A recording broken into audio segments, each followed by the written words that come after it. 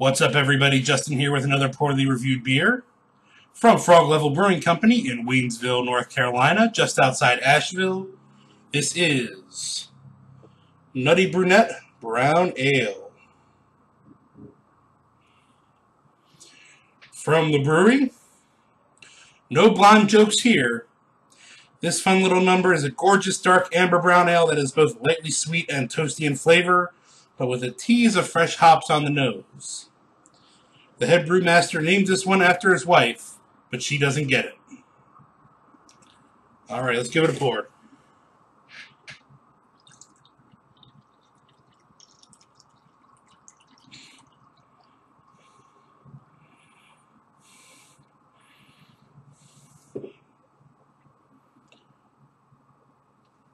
So not a whole lot of head to it.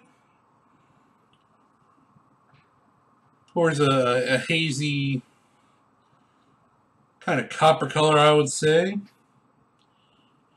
Maybe some reddish or garnet highlights as I hold it to the light, but otherwise I think copper settles in for a nice descriptor.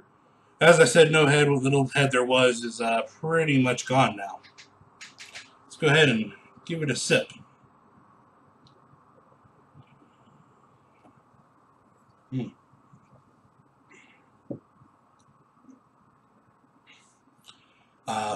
Good amount of malt coming through to start off.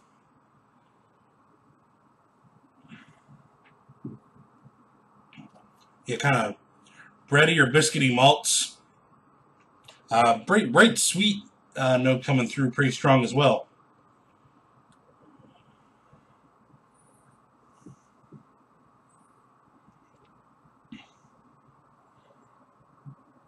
Some dark sugar, toffee, caramel kind of notes as well. Pretty expected from a brown ale.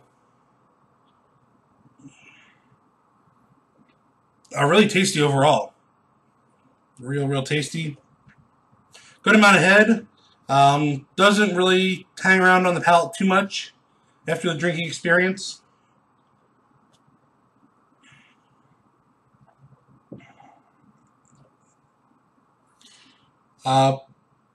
Yeah, pretty nice beer. I've been a big fan of Frog Level. They don't get a whole ton of distribution. A couple brands make it down here to South Carolina from Waynesville, as well as the occasional special keg of something different. But normally we get this brown ale and IPA. I think I did the Salamander Slam a couple months ago in a video review. But real tasty brown ale, if that's your thing.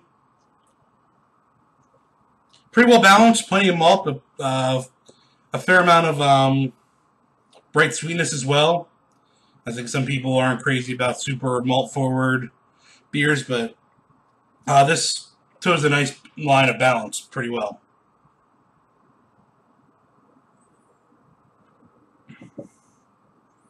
Yeah, just I think kind of a little bit of a toasty note in there as well towards the very end.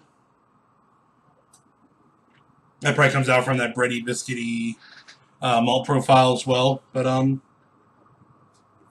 yeah, solid beer from Frog Level Brewing. You can find all of our reviews, both video and written, at poorlyreviewedbeer.com.